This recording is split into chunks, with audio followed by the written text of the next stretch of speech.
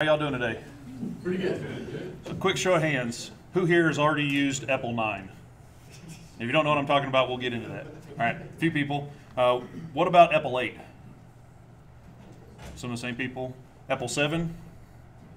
Same folks? Okay. People, so some of y'all know about it and you used it for a while. What about EPEL 6? Yeah. 5? EPEL 4? All right, some people have been with us from the beginning. Very cool. All right, well that sets the stage for what, sorry, one more show of hands. Who here has waited to migrate or start deploying the next major version of their OS until packages they needed were available in EPEL? Pretty much all those same people that have used it before, right? It's a common problem. So that sets the stage for what we're going to talk about today, the road to EPEL 9. My name's Carl George. I am the CPE team, the team lead for the EPEL team inside CPE. And I've got a slide about what that is if you don't know that acronym. Acronyms are terrible. There's too many. So, for what is EPEL? Based on the show of hands, some of y'all already know, but for anyone that's new or not hasn't been exposed to it before, EPEL stands for Extra Packages for Enterprise Linux. It's an initiative within the Fedora project to provide additional packages for CentOS and RHEL, Red Hat Enterprise Linux. The whole goal is to just do those extra packages to enhance the base distribution without replacing or disturbing anything in that distribution. Well, where do those packages come from? The simple answer is Fedora. Got a little diagram up here. It's not to scale. There's way more than 90 packages in Fedora. But it's roughly proportional about the amount of packages that get branched off to become CentOS and RHEL, and then everything else that's not in that subset of packages is eligible to go into EPEL, the EPEL repository. If a package is later added to RHEL, like in one of the minor versions that gets released later, then we'll remove it from EPEL because we don't want to duplicate or conflict with anything. From the Fedora side, it's still built in the Fedora infrastructure, and it's just another branch on the package source repository. So if you went to browse it, you'd see like a Fedora 39 branch, a 38 branch, and maybe an EPEL 9 branch and an EPEL 8 branch, depending on what it's been built for. So I talked about how RHEL and CentOS are built from Fedora. How that happens has changed a little bit in recent years. You might have heard about it. Yeah. CentOS has moved upstream of RHEL, also known as CentOS Stream, which is a terrible name. I hate it, but that's what it is. For the rest of this talk, when I say CentOS, I'm going to be talking about CentOS Stream. To do it faster, I'm just going to say the one word. If I'm talking about the old model, I'll clarify the old classic rebuild CentOS. So in the past, CentOS was that. It was a rebuild of RHEL source code, and that's useful. People can use it, but the problem with that is we called it a bug-for-bug rebuild. That meant that anything in there that wasn't exactly matching RHEL wasn't a bug. So you could find a legitimate bug with it, even send a contribution for it, and the maintainers would just have to close it as like, nope, that's also a bug in RHEL, so it's not a bug for us.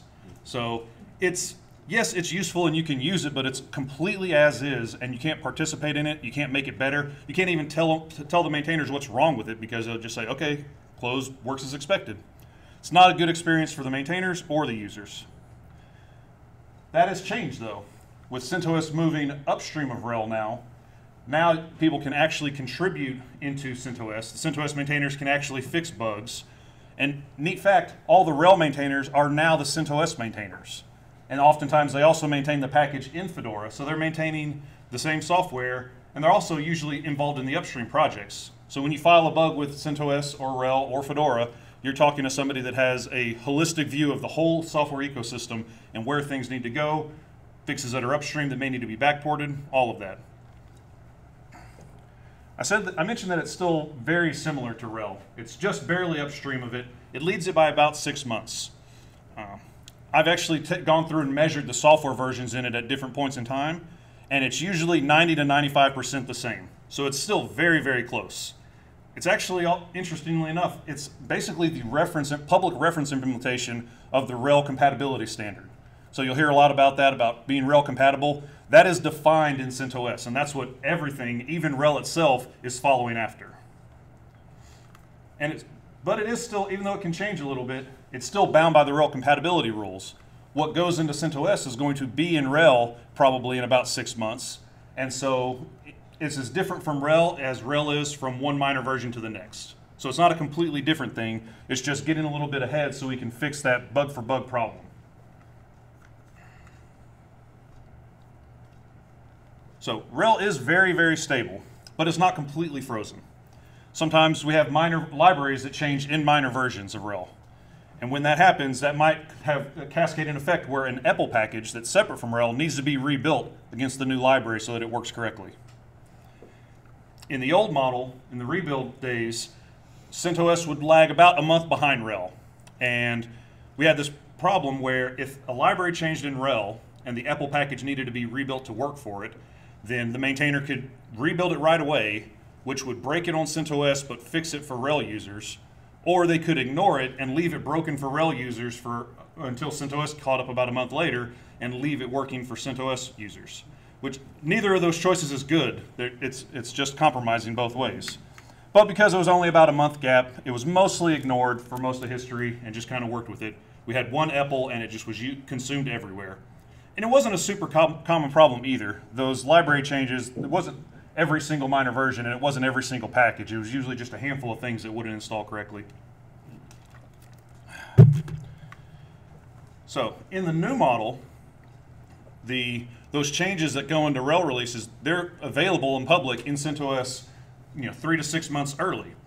So we started noticing that, and that gap that was only a month now was like 3 to 6 months, where something very small and subtle will be different that would make a package from EPEL either work on CentOS or work on RHEL. And actually at the time, we didn't have a way to build those EPEL packages against CentOS, so they only stayed working on RHEL, and then CentOS was just broken for CentOS users for 3 to 6 months. We didn't like that. That wasn't really acceptable. A month wasn't really acceptable either, but it was not a big enough problem at the time for people to dedicate resources to work on and fix. So that longer gap made the problem harder to ignore. These diagrams right here are interesting. You can see that each version of CentOS is basically the major version that each of the RHEL minor versions branches off of. Right now, we're right about here. 9.3 has branched, which Brendan's going to correct me on the terminology, but it's close enough. 9.3, RHEL 9.3 is coming out soon, in a month or so, something like that. Roughly 6 months after RHEL 9.2 came out. That's a new schedule they're on too, is every 6 months is a new RHEL minor version, every 3 years is a new RHEL major version. So, talking about that gap problem, we came up with a solution for that called EPEL Next. And just the simple way to phrase it is that we were going to start building some EPEL packages against CentOS when needed. Not all of it, not all of EPEL, and it wasn't a complete duplication. It was just a different build target and a different repository for whenever one of those packages had, linked against a library that was different between the RHEL minor versions, between what was public in CentOS and what was currently in the RHEL minor version, and it needed to have separate builds for it. Proposed that in September 2020, and then we rolled it out, finalized it in June 2021 for the public, and it mostly solved the problem.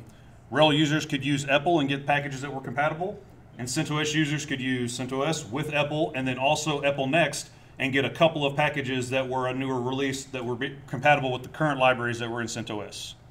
And so that mostly worked. I'll talk about some of the downsides of it later on a later slide. So earlier during the show of hands, we talked about the major version migrations and being held up waiting for the community packages you need to be available. The actual amount of content in RHEL and CentOS is pretty small. And so a lot of people come to depend on those packages that are in the extra packages repo.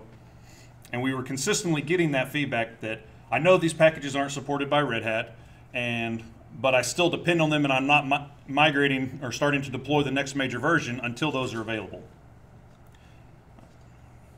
We kept getting that feedback over and over, and at the time, no one in Red Hat was paid to work on EPEL directly.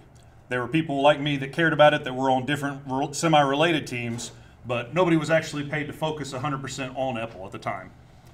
But we changed that because we kept getting that feedback that RHEL customers were saying, I'm not upgrading off of RHEL 7 until all of these things I need are in EPEL 8 or EPEL 9, and I'll migrate to one of the two. So I mentioned CPE on my introductory slide, and here's the definition of that acronym, Community Platform Engineering. It's a group or a team inside Red Hat. That's where I work. And it started in 2017 with the merger of the Fedora and CentOS engineering teams, and then done various other initiatives over time since then. At the time, whenever we decided to actually staff EPEL, I was working on this team on the CentOS side, CentOS sub-team of it, and my VP asked me like, "Hey, what do you think about starting an EPEL team and being the team lead for it?" And I was like, "Yeah, actually, that's really exciting. That's actually how I got started in Fedora, so that would be a great thing to work on." And that gave us the opportunity to actually prioritize EPEL and plan ahead, not just be reactionary. And at the time that happened, this happened after we did EPEL Next. So I came up with the idea for EPEL Next, and we basically rolled it out. Not just me, but other people helped. We rolled it out before this even was a thing. That wasn't even my main job. I was just doing it. So they're like, you clearly care about EPEL. Would you like to lead this team? So first thing we wanted to work on, we knew CentOS Stream 9 and RHEL 9 were coming out very soon. So we knew we had to do something to get EPEL 9 ready. And based on the feedback of like, we're always waiting on these packages, we wanted to do something around that. So we had an original plan, and bear with me, it's a little complicated to explain, hence the image, but we were going to launch EPEL 9 Next first, build against CentOS 9, and then after the RHEL 9 launch, rebuild all of those packages that maintainers had added against RHEL 9 and use that to populate EPEL 9. And then we would launch EPEL 9 quickly within a couple of days or weeks after RHEL 9. That made sense to us from the implementation side and the infrastructure side, but as we got to trying to explain it and document it for users, we realized that it wasn't really, didn't really make a lot of sense to people. We were trying to explain it, and to the packagers, it was confusing because we were telling them build against EPEL 9 Next for about 6 months, and then after the EPEL 9 launch, primarily build for EPEL 9, except when you need EPEL 9 Next when you need to. And that's already a long sentence and confusing me just saying it. And then for users, it was also confusing because we could tell them that you can use EPEL 9 Next only for CentOS at first for 6 months, but then after the RHEL 9 launch, you need to pay attention for when we actually launch EPEL 9 and then switch to that primarily. And if you're using it on CentOS, keep the EPEL Next repo enabled, but if you're using it on RHEL, don't keep it enabled because you're going to get builds that only work on CentOS. So it's just a whole mess. It's hard to explain. I always hate this slide because I'm re-explaining it and I'm like, this is why we didn't do it this way. It was even worse to try and document it. We were trying to not, the common problem is documentation. Everyone's bad at it. We all have room to improve on it, and we were trying to get ahead and actually document this a little bit ahead of time, and it was just very, very hard to explain. This plan also would have the extra complexity of doing a mass rebuild, which is something that the Fedora infrastructure team is familiar with, but it's still extra work and extra things that can go wrong. The biggest problem that we noticed with this, though, was that despite all the complexity, if we could work around that with documentation and help people through it, but the actual EPEL 9 repo wasn't going to be available on RHEL 9 launch day. And we kept having people tell us, like, that's a problem. Why are we investing in this? Like, you should fix this problem. We want EPEL 9 ready day one. So I started thinking about how we could actually accomplish that. So we changed the plan and simplified it. We just launched EPEL 9, and then for the first 6 months, we built it against CentOS 9, which was kind of a revolutionary idea at the time. There was a little bit of, not really pushback, but some caution and skepticism within people that work on EPEL because they're like, well, EPEL has always meant building against RHEL. And I countered that with, we are telling people that what's in CentOS right now is RHEL 9.0 content. Like, this is your early preview of RHEL 9.0, and if building against CentOS is incorrect, then that means we're breaking a promise there or making a mistake there, that something's wrong. And there's always a possibility for that. Bugs happen, but it's something we could fix. I argued that it would be a small enough chance or no chance, and that we could just build those packages against CentOS 9 for 6 months, and then on the RHEL 9 launch day, switch the build route from CentOS to RHEL, and not even tell package maintainers and users about it, just switch it over, and then we would still have EPEL 9 Next built against CentOS 9 for those exceptions where you do need to have a different package build.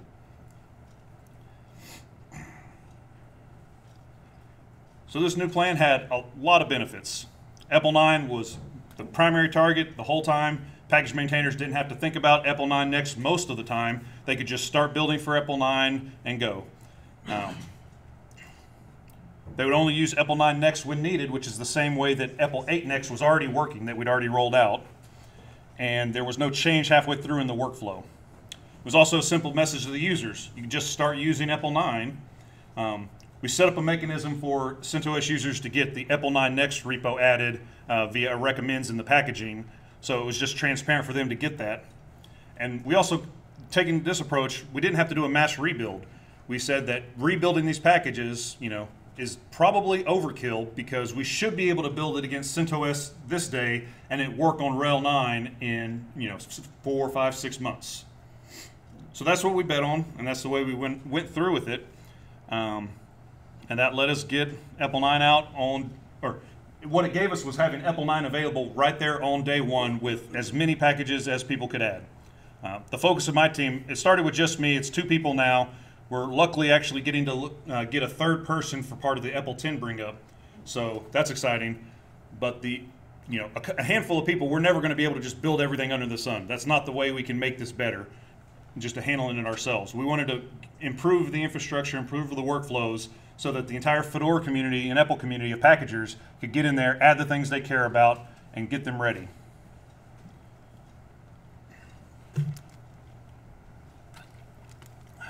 So we launched EPEL 9, and we were able to launch it, using that revised plan about 6 months before RHEL 9, like 5.5.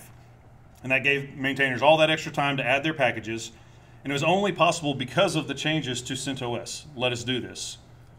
So it was pretty well celebrated. There was a few negative responses, mainly people saying, how could you call this ready? What about these packages that I use? Why didn't you think about my use case? And my standard response to that was that, well, EPEL is not a content, it's a specific set of content, it's the repository, and if there's something you think is missing, go ask for it. We wrote up a guide. I mentioned trying to get ahead of the documentation a little bit. We did a whole walkthrough about how to request an EPEL package. We commonly would see like, well, this package was in EPEL 8, why did you forget to put it in EPEL 9? I didn't forget anything. Go talk to the maintainer of that package and ask him if he's willing to maintain it in another EPEL branch. And that's something that has been in previous EPEL branches also. That wasn't a new concept. We just exposed it a little more by having EPEL 9 out so early. Every EPEL branch, the maintainer gets to decide, I am or I'm not going to maintain the package in this branch, or which version to do. A lot of times when we're adding packages to EPEL, we may take the very latest version from Fedora Rawhide, or we may use a few versions back. It depends on the libraries that are available to you in that release. So it's a nuanced process and not just something that we can just automatically throw at it and say good enough. So about 6 months after that, RHEL 9 had its release. And on that day, we had about 5,700 packages built from about 2,600 source packages. If anyone's not familiar with those terms, the packages are what you install. The source packages, that's what the maintainers generally work with. A good example would be like if you've seen like curl and curl devil and libcurl on your system. Those are all obviously related software. They're built from one source RPM, but it's multiple packages in the end. Most of the infrastructure tools will count by the source package, but the users will see the number of actual packages in the repo, which is why have those 2 different numbers there. And that was by that point, most of the naysayers of, well, why is EPEL 9 missing this? Why is it missing this?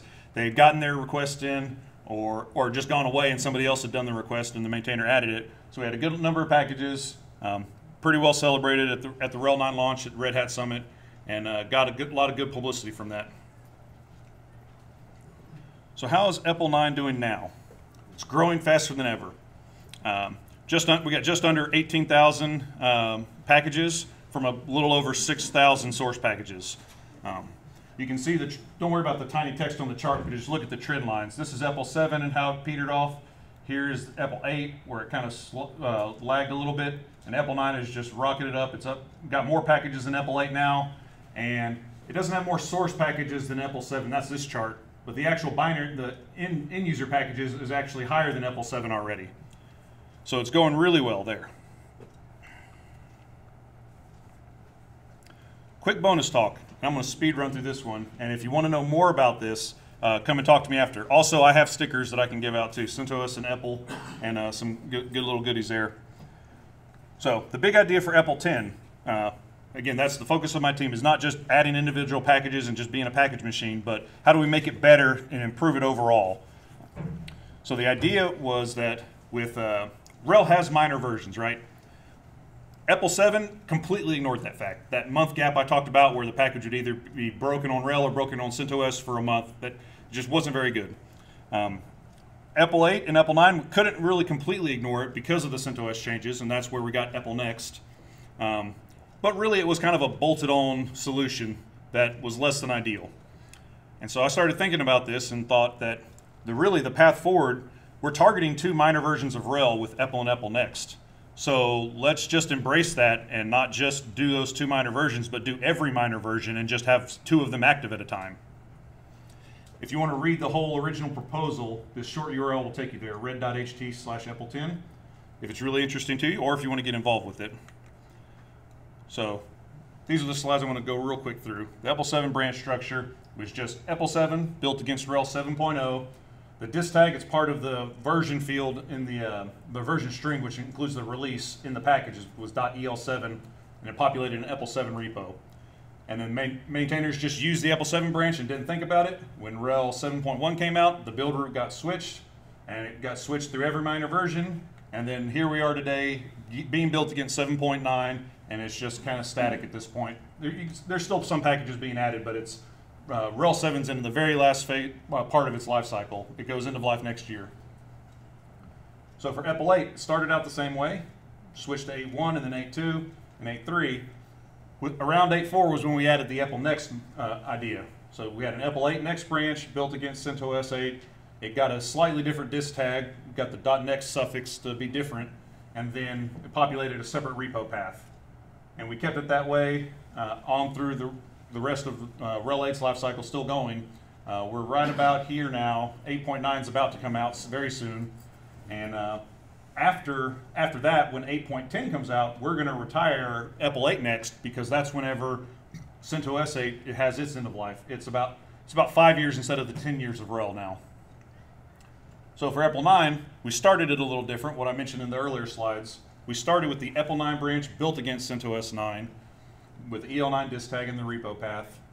And then at the launch day, we switched the build root, not just switching minor versions, essentially switching minor versions, but we switched it from CentOS 9 to RHEL 9.0. And then we had the EPEL 9 Next repo that continued to be built against CentOS 9, mirroring the way we had EPEL 8 Next. And then that moved along same exact way that 8 has, just starting from the beginning. And then at the 9.10 point, EPEL 9 Next will get retired, because that'll be the CentOS 9 end of life date. So, quick retrospective over EPEL Next. I mentioned it wasn't really ideal. It solved the basic problem and allowed packagers to target both RHEL and CentOS at the same time, even if there was a slight library difference. And we implemented it without disturbing any of the existing workflows. Maintainers could completely ignore EPEL Next, keep packaging for EPEL, and maybe they get lucky and none of their packages would be affected and not be installable. And so it was pretty smoothly integrated, but we kept having to reintroduce it to people that had ignored it because we made it easy to ignore. Some of those common problems we saw with it was that it was regularly mistaken for a standalone repository. Some maintainers would build for both repos when they didn't need to, and the libraries were all identical, or the affected libraries for that package needed for dependencies. And there was a decision process for the maintainer about when they needed to use it. Probably the biggest problem was that there was no inheritance between EPEL Next to EPEL. If a maintainer rebuilt a package in EPEL Next to get it compatible with changes in CentOS, when the same changes hit RHEL, they had to redo all of that work. When it's one package, it's not a big deal. When it's like hundreds of packages in KDE, Neil's nodding furiously back there, it's a real pain in the rear. So we wanted it. Fedora has a mechanism where you rebuild it for a library change in Fedora Rawhide, and it can just be inherited in the next branching of Fedora. So I thought, that's a good idea. How can we bring that model, that inheritance, into EPEL? So the Fedora branch structure works like this. Just got the different 37, 38 branches. Fedora Rawhide, it uses the disk tag of 30, well, at the time, a little while ago, it used 39 as the disk tag, as sort of a preview of what Fedora 39 is going to be. Very similar to how, like right now, CentOS 9 is a preview of what RHEL 9.4 is going to be. And as things move forward through time, Fedora Rawhide gets switched to the 40 disk tag, 39 gets its own branch, and maintenance starts happening there directly, and things just cycle through naturally. So that's what I wanted to bring to EPEL 10. We'll start EPEL 10, built against CentOS 10, just straight through. We'll use a disk tag, including the minor version. And then when RHEL 10 comes out, the EPEL 10 branch will start using the _1 for the minor version, and then the EPEL 10.0 branch, just fully leaning into the minor versions, will keep using the 10_0. Anything that was previously built at this point will just populate the 10.0 repo on day one and just be inherited. And it'll keep moving forward through time. We'll have an EPEL 10.1 branch and a 10.2 branch, and on and on and on throughout the life cycle of minor versions.